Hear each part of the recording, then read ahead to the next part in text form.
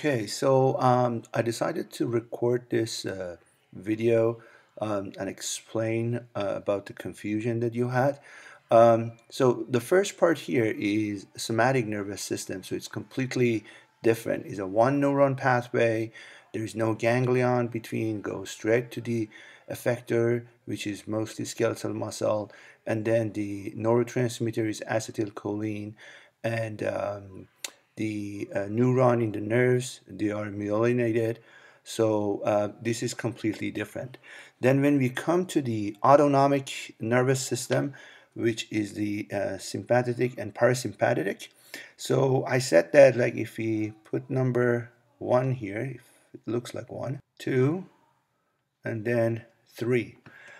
So in number 1, we said that we have the preganglionic neuron, the preganglionic neuron in the sympathetic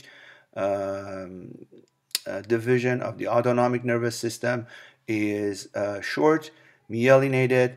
Then there will be the ganglion. The neurotransmitter for this neuron is acetylcholine, and then the postganglionic neuron will be unmyelinated.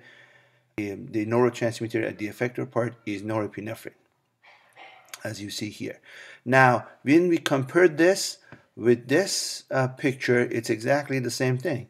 It says that the preganglionic neuron is myelinated, is short, its neurotransmitter is acetylcholine at ganglion, and then post-ganglionic is unmyelinated, and then neurotransmitter is norepinephrine at the effector cells. This is again for the sympathetic division of the autonomic nervous system. The only extra information that you see here is that it says the receptors that you have here on the dendrites of the postganglionic neuron, they are nicotinic receptors. So they are part of the cholinergic receptors.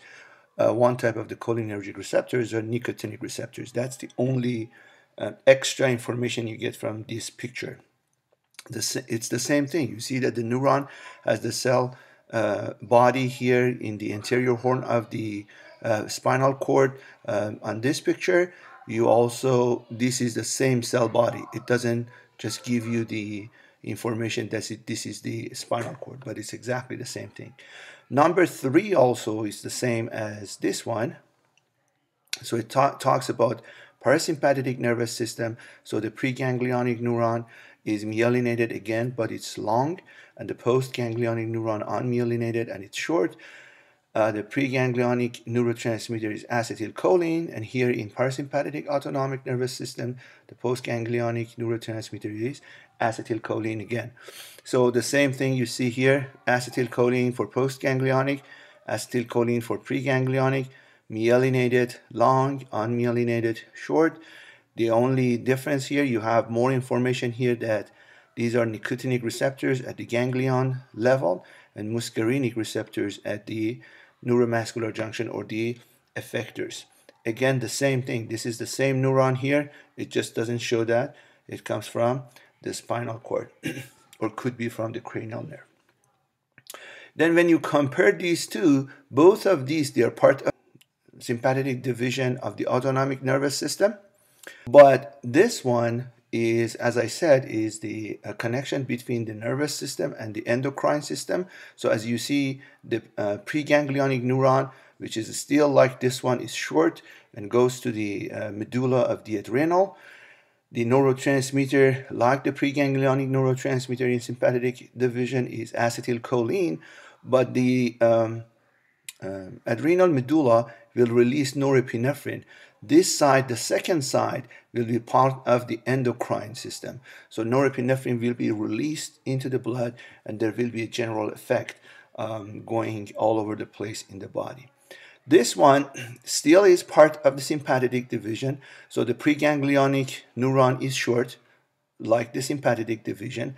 The acetylcholine is the neurotransmitter of the preganglionic, exactly like here, or like here, because it's part of the sympathetic nervous system. Postganglionic is longer than the preganglionic, is unmyelinated, right, like the sympathetic division.